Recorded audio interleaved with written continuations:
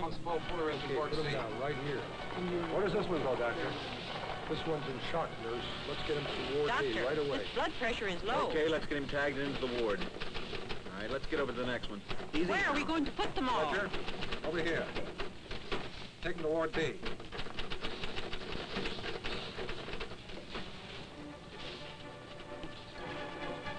Possible concussion. Fractured tibia.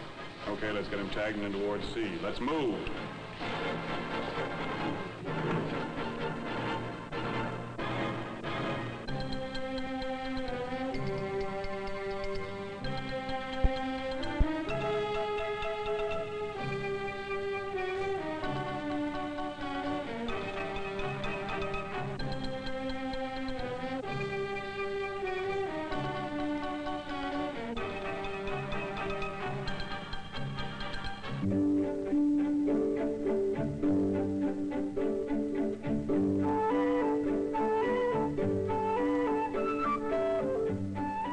The hospital we're in is a special one. It was built in a day. Impossible? Not at all. Actually, it was assembled in less than 12 hours. And here's a fact that's equally possible. Your community hospital can be destroyed in a day, even in one blinding flash. Have you ever stopped to think where you'd be without a hospital? What would happen if some wiped out your hospital?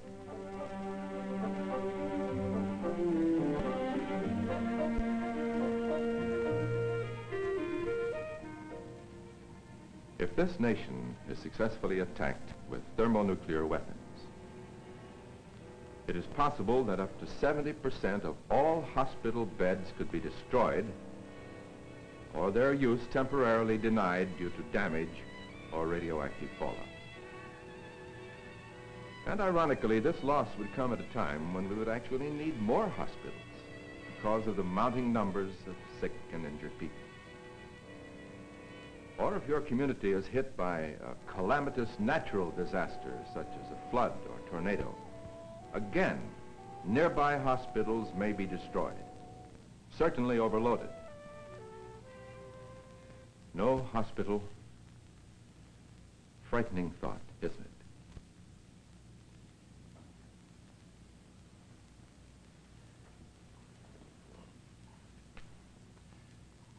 To meet this threat, the Department of Health, Education and Welfare, Public Health Service, administers a program to assure adequate hospital care after a disaster, the Packaged Disaster Hospital, a vital part of the nation's coordinated civil defense effort.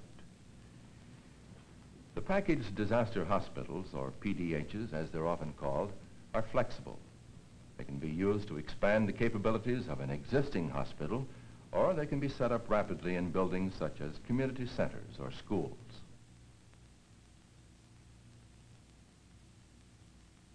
Classrooms become wards.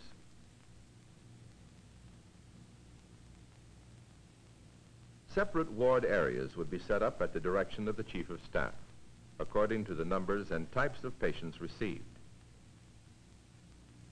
Other classrooms could become operating rooms.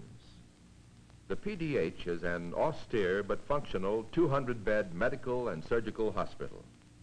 It contains a 30-day stock of medical supplies and equipment for emergency care, sufficient to handle up to 1,000 patients without resupply. Here, a gymnasium becomes the reception area where patients are sorted according to the doctor's diagnosis and sent to the proper ward or other appropriate section of the hospital. Medical and administrative records are started here to assist the smooth, efficient operation of the hospital. Still other areas of the school would be converted into a pharmacy. A room with running water becomes a clinical laboratory capable of conducting basic diagnostic testing.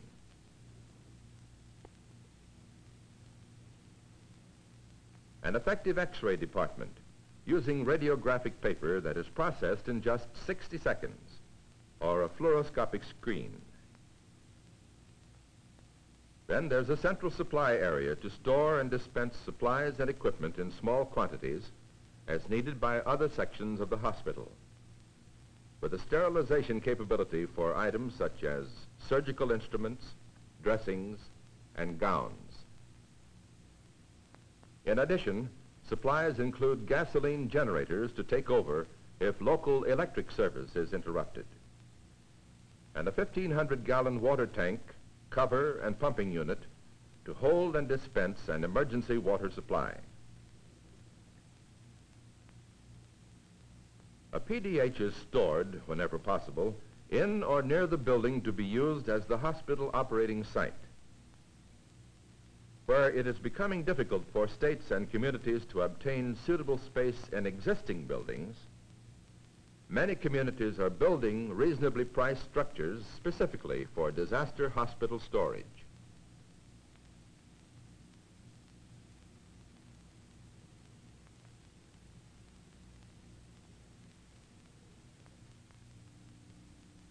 Supplies and equipment require about 7,000 gross cubic feet of space. Weighing almost 50,000 pounds, the material is stored in 660 crates to facilitate transportation, handling, and long-term storage. Since some supplies are sensitive to temperature extremes, both heating and refrigerating facilities are necessary, as well as protection for flammable materials.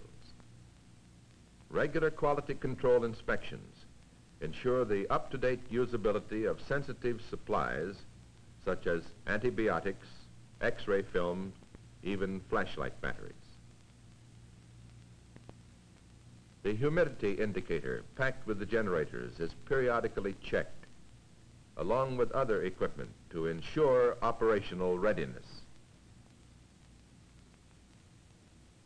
Packaged disaster hospitals would be most needed in major population centers and in high-density industrial areas. But such places are as likely for attack as military installations. And the PDHs stored too close to these probable attack areas would be lost along with all existing hospitals. On the other hand, positioning disaster hospitals too far from population centers would ensure their safety, yes, but would reduce their value to the community. So federal-state agreements on individual locations are worked out according to federal location criteria, taking any special circumstances and state emergency readiness plans into consideration. In an all-out thermonuclear attack on this country, up to 1 million hospital beds could be destroyed or otherwise rendered useless. How to replace these beds? The obvious answer is packaged disaster hospitals. Staffed with available surviving medical personnel, it is estimated that they could provide care for 10 million patients for the first month after the attack. At the present time, about 3,000 PDHs have already been pre-positioned in various communities or stored in Public Health Service emergency medical stockpiles. Reassuring, isn't it? Even in the face of a major disaster, the hospital facilities will still be available. But remember this: the federal government stocks the PDH with only medical supplies and equipment, and some simple tools and housekeeping materials. It's up to the local community and hospitals to provide the rest. A staff, certain non-medical supplies, supportive services, and the vital pre-planning. Carefully select a 1- or 2-story building with a minimum of 15,000 square feet of floor space. Prepare a floor plan to adapt the building for use as a packaged disaster hospital. Prepare a detailed written plan describing how the hospital is to be set up and operated. When the hospital is not stored at the operating site, arrangements must be made to get it there. What's more, Ambulances and other vehicles will be needed to transport patients and to serve as utility vehicles for the hospital. Extra supplies that will be needed include gasoline for equipment such as generators and sterilizer burners, motor oil for the generators, bottled gas, and electrical supplies such as extension cords and connections. And then there are narcotics, vital to a hospital operation. These drugs are not stored with the hospital, but should be obtained from drugstores, physicians' offices, drug supply houses, or veterinary hospitals in conformance with a procedure approved by the Bureau of Narcotics. But here again, plans must be made to get them to the PDH after a disaster. Laundry services will be needed. Linens, operating room gowns, and patient gowns will be in short supply. Patients will be moving through in hundreds. Another basic need is a food preparation capability, a way to serve patients, and the food itself. Providing all these services requires careful planning. And then people, personnel to use the equipment, operate the disaster hospital, doctors, nurses' aides, hospital administrators, pharmacists, laboratory technicians, X-ray technicians, the same type of medical personnel necessary for any hospital. The local community hospital is the best source for these people. Equally important are the supporting personnel, the people to keep the hospital functional, electricians who know how to effectively use the emergency generator, carpenters, plumbers, people prepared to rig emergency heating, an alternate water supply, someone who understands methods of waste disposal should the sanitation facilities be disrupted, and helpers, people, the local hospital staff and residents of the community. It's up to them to plan and operate the hospital. Orientation and training are a must for all the people who have been given disaster hospital assignments. Therefore, special PDH units are available which permit medical personnel to familiarize themselves with equipment and the various components of the hospital. PDH supporting personnel also practice actually setting up the various functional units and operate the mechanical and electrical equipment.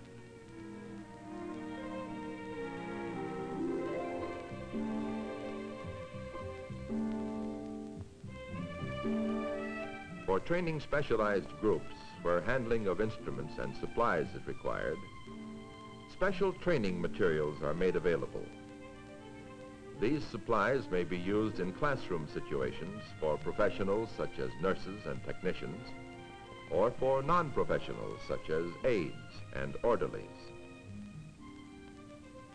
Comprehensive training. That's the way to be ready. You may never experience a natural disaster or a man-made one. But if you do, a packaged disaster hospital may become the most important thing in your life. It may mean your life.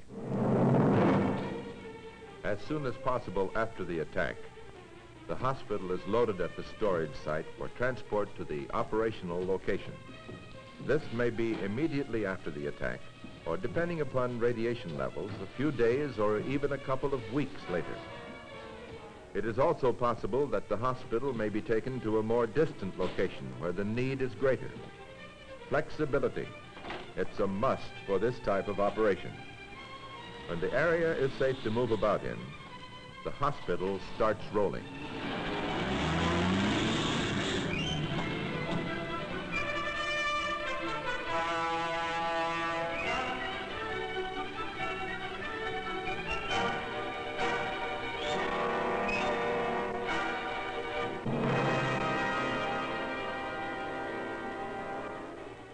This is where training begins to pay off. A quick, efficient setup of the disaster hospital. The seriously sick and injured will start moving in at any time now, and the hospital must be ready.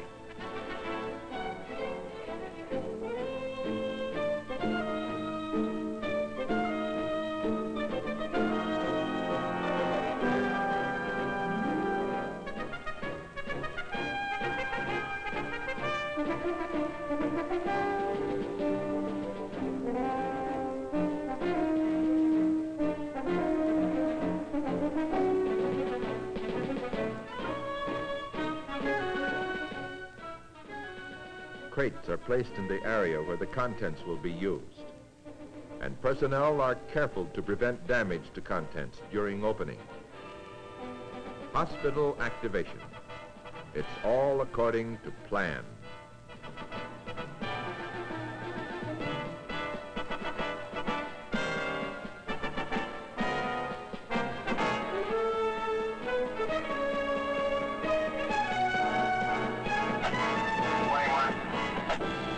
Hello, CD Control Center. This is McNamara Disaster Hospital.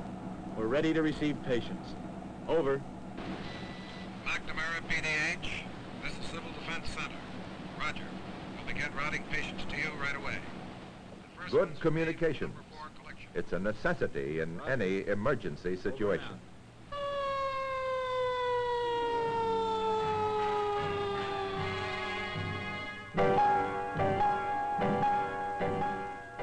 As soon as radiation levels permit, rescue workers go into damaged areas. Casualties who have not received self-help are given first aid, and the seriously injured and ill removed to the PDH.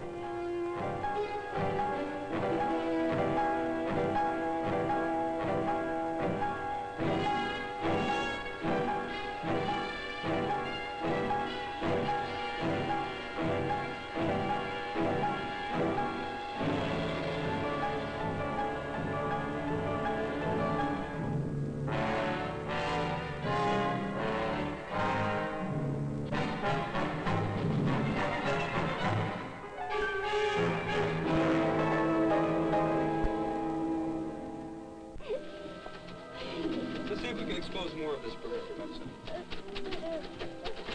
Careful with this one. Could have a fractured vertebrae. Take her up to X-ray. What's the BP? If that one's full, put her into C. Let's see. Probable concussion here. Get his BP and I'll be back in a minute. Marilyn, take his blood pressure.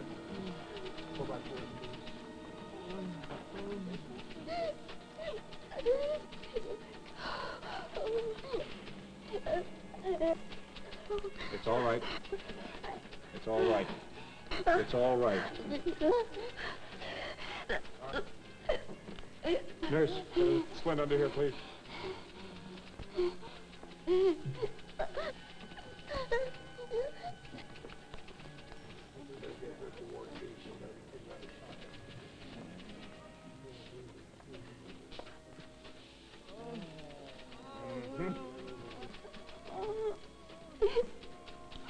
Marie Larson?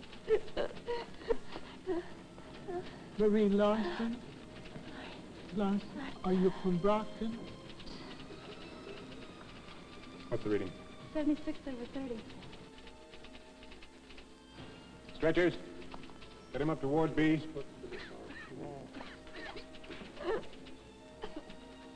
The admitting area, a place where patients are sorted according to the urgency and type of injury or sickness. It's the nerve center of the hospital and provides an even flow of casualties into the proper treatment areas.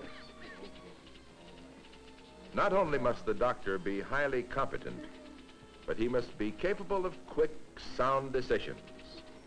Demonstrate mature judgment. Okay, I think we'd better get you down to X-ray.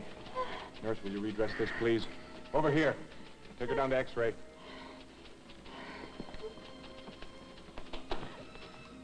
Mr. Roberts, you have some rather extensive burns there. Looks like you'll be with us for a while. We'll get you back in action again, though. Don't you worry about that. Hey, Dave, stretcher.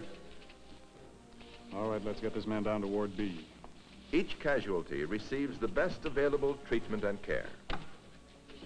But always remember that the paramount consideration is the greatest good for the greatest number in the shortest possible time within the means available. It's a tough job, and the effective operation of the hospital depends on effective sorting of patients.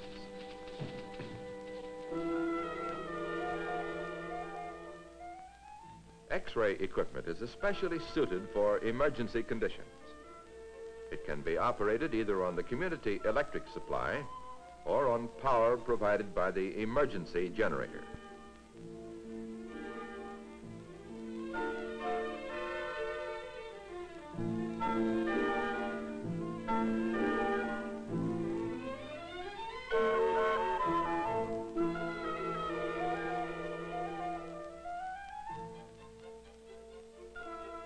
The unit is designed primarily for examination of fractures and dislocations and for detection of foreign objects.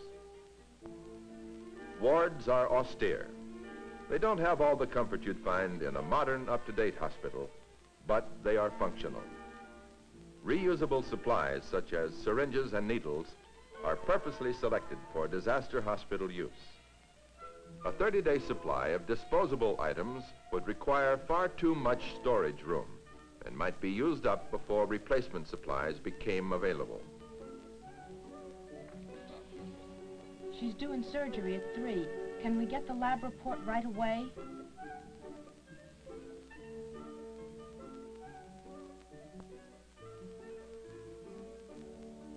The laboratory contains the equipment and supplies for normal, basic clinical tests. Like every other department in the hospital, it operates around the clock, as long as the need continues. And then there's the pharmacy, with at least one medication for each essential therapeutic category. And as with the other sections, there's a 30-day supply. By the end of this period, more supplies will become available from strategically placed, protected federal stockpiles, or possibly from commercial sources.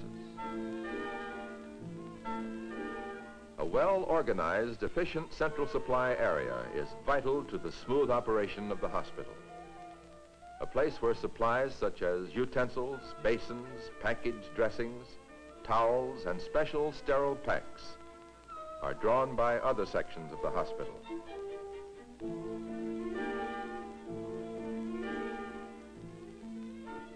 With the large quantities of reusable supplies and equipment, the central supply area's sterilization facility gets very heavy usage. An adequate supply of surgical materials must always be ready, plus syringes, needles, catheters, and all the other hospital equipment that must be sterile.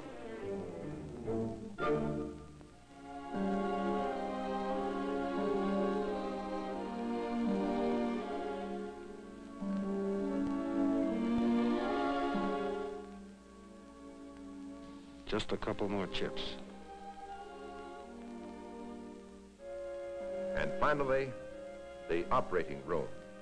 Not exactly the most elaborate OR in the city. That completes the debris wall. But it has all the equipment necessary to do the job. Here again, the equipment is designed for emergency conditions and to be reused time and again.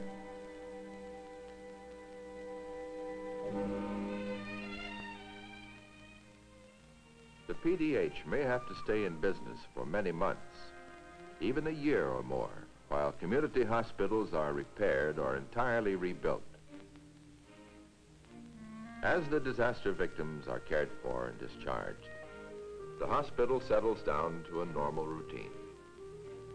Attention shifts to more usual admissions, accidental injuries, heart attacks, tonsillitis, everyday illnesses.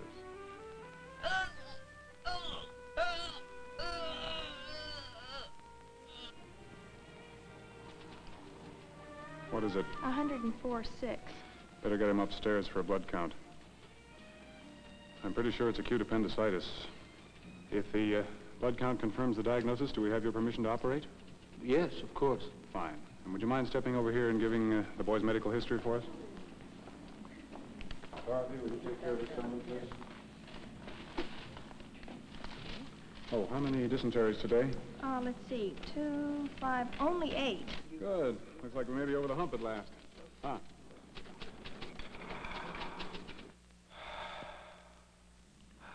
He's a lucky boy. It hasn't ruptured. We can get it out without any drainage. What would your community do if its hospital were suddenly gone? Is there a PDH stored nearby? If so, is it receiving full community support?